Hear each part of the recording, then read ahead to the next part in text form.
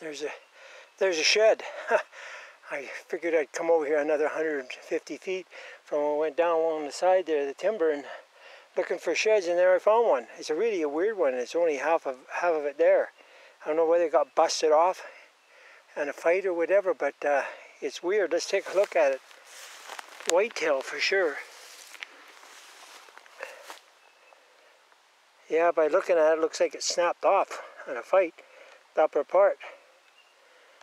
It's weird how that one point goes way right ahead there, and a little fork on the back.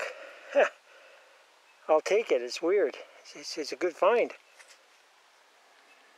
And the back is, on the outside, is really weird too. It's got holes in there. Right here, a pile of holes.